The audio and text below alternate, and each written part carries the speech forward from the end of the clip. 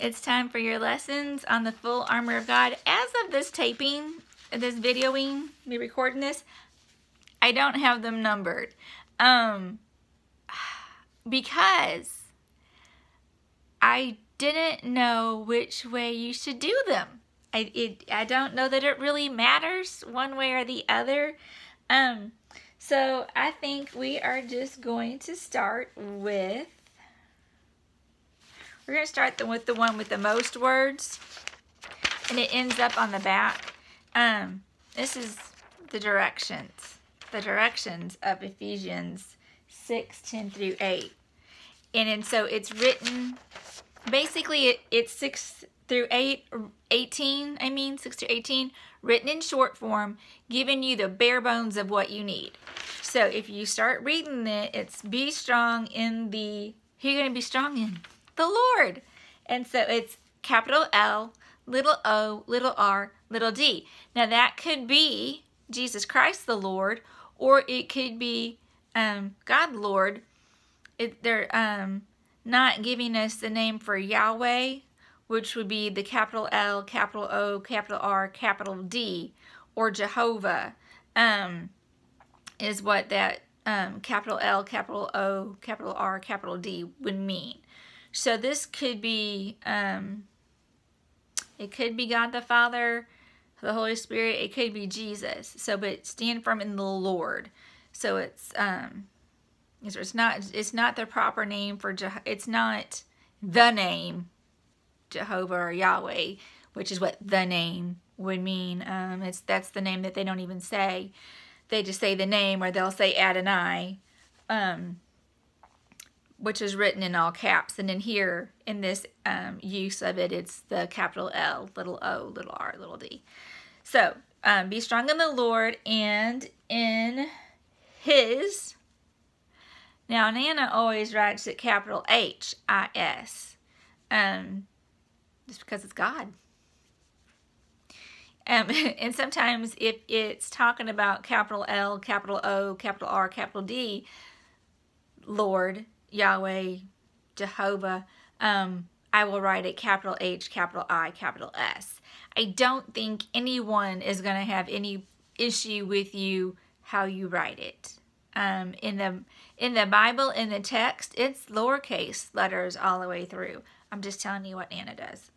So, be strong in the Lord and in His mighty power. That's number 1. That's your first direction. 2, put on the, and of course you've got 3 blanks, full armor, and I wrote of God. So full, F-U-L-L, because you don't want just part of it, you want it all. And then you get it all when you get Jesus. So put it on. Take it up. Put it on. Full, F-U-L-L is your first blank. Second blank is armor, A-R-M-O-R, A-R-M-O-R, and then of God, capital G-O-D. Okay? Number 3, take your stand. I didn't make a cheat sheet for myself. Take your stand. S-T-A-N-D is your first blank for number 3. Stand. S-T-A-N-D. Take your stand. Stand your ground is your second blank for number 3. S-T-A-N-D. Again, stand is your first and your second blank for number 3. And after you have done everything to stand, do you get the idea that they want us to stand and not run?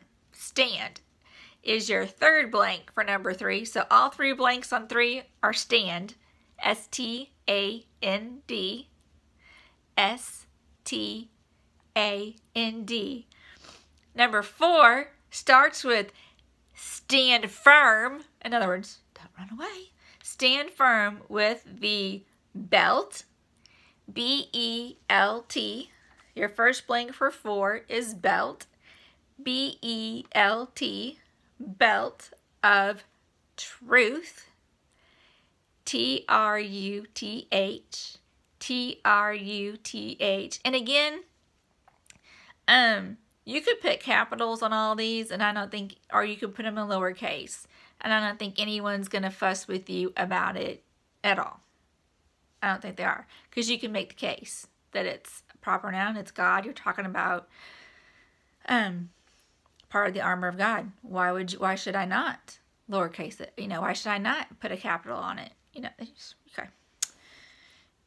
That's not our lesson, is it? No, it is not. It's the armor of God. That's our lesson. Okay, I have said this so many times. The breastplate of righteousness is just your third blank for number 4 is righteousness. R-I-G-H-T-E-O-U-S.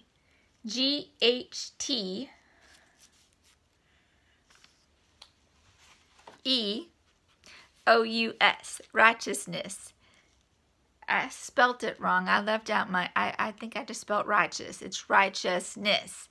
R-I-G-H-T-E-O-U-S-N-E-S-S. One more time because of the Nana debacle. R-I-G-H-T-E-O-U-S-N-E-S-S. I hope you don't ever get aggravated with Nana and go, "Ma!" If you do, it's okay. I would understand. Okay. In place. Remember we talked about putting it in place. Place is your fourth blank for number 4. Place. P-L-A-C-E. P-L-A-C-E. Place. So stand firm with the belt of righteousness. Nope. Nope. Nope. Nope. No, Nana. The belt of truth buckled around your waist, and the breastplate of righteousness in place, and your shoes fitted with the shoes. Your second to last blank for 4 is shoes. S-H-O-E-S. S-H-O-E-S. Shoes of peace is your last blank for 4. Peace. P-E-A-C-E. Peace. P-E-A-C-E. And remember, it's the peace that comes from the gospel. It is the peace that comes from the good news of Jesus Christ. That's the peace, because he's our peace. Okay, number 5.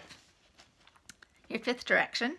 In addition to all of this, take up the shield of faith. Shield is your first blank for 5. S-H-I-E-L-D. S-H-I-E-L-D. Shield. And then faith is F-A-I-T-H. Your last blank for 5 is faith. F-A-I-T-H. Faith. 6. Take the helmet of salvation. Take it. Don't just let it sit there. Take it and put it on. Salvation. S-A-L-V-A-T-I-O-N. Salvation. S-A-L-V-A-T-I-O-N.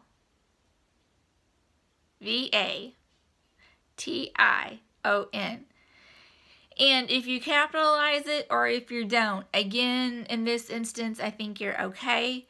I've seen some manuscripts, some texts that have salvation capitalized every single time, and some it's hit or miss. It doesn't really, I can't figure out, I can't decode the pattern there.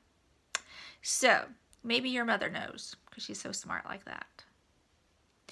But I would say either way, you're probably okay. Now, if you want to talk about the salvation of Jesus Christ, I would capitalize that baby.